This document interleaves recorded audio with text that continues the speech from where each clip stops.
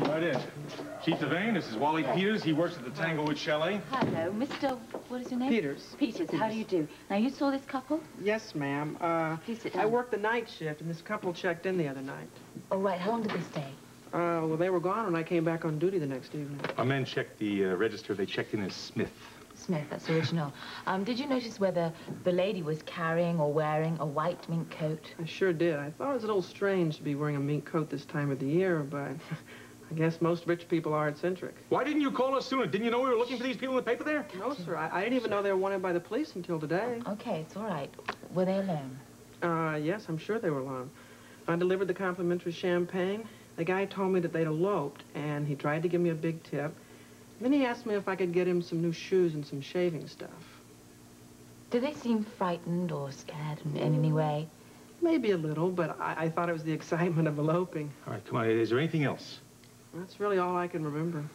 All right. Thank you very much for your help. Thank you so much. Thank you, Mr. Peters. Thank you very much. Well, I guess that eliminates kidnapping. Yeah, sounds like they're having a good time. Yeah. With all that money, they could be anywhere by now. Yeah, they keep throwing money around like that at the places like Tanglewood Chalet. They're going to be broke very soon. Ooh, by the way, Duke Lavery called several times. Oh, thank you.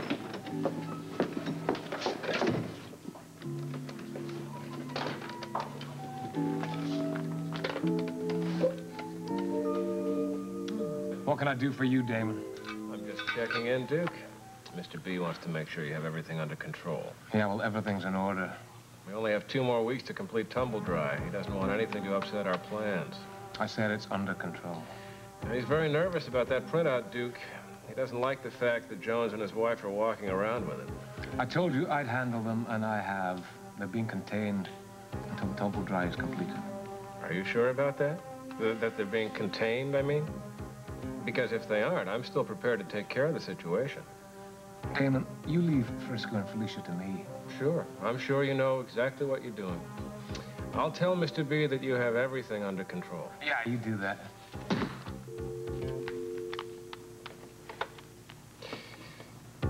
My man in Cincinnati ought to be on target just about now.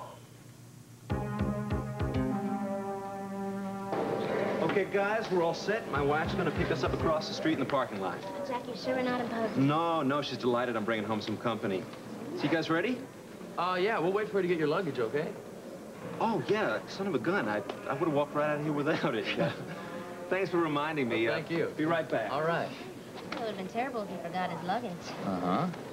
If he has any. You still think he's up to something? I don't know. All I know is that somebody is up to something, or we wouldn't be in this predicament, right? Yeah, well, it just doesn't make sense to me.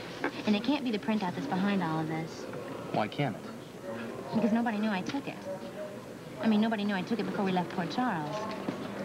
Anyway, anybody who tried to set me up to make it look like I stole $45,000 had to have some other reason. I'm sure of it. But what reason?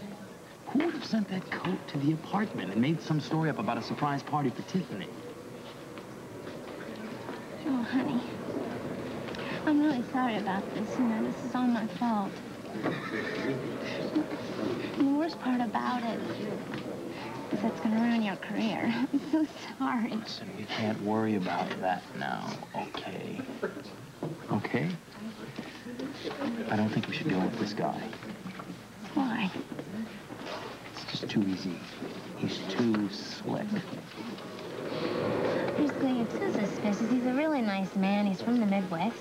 All people in the Midwest are really nice. Okay, what makes you think that his wife is going to help us out, right? I mean, I don't feel like making money by doing people's chores either. Well, maybe she wants some work done around the house. We should have to get to Atlantic City, okay? We don't have time to just stick around here. We gotta get on the move. Well, if you could think of another way to get there, I'm fine. I'm willing to do whatever you say. Okay, guys, we're all set. My wife will be here any minute. You guys ready?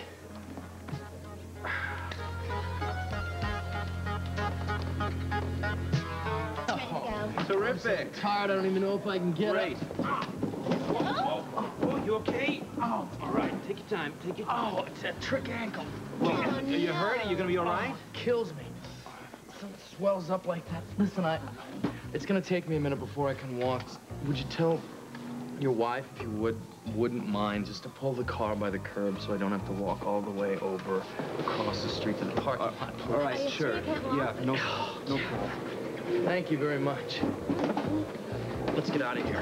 What? I felt a gun on him. Let's go. Gun? Don't all nice guys carry a gun? Come on.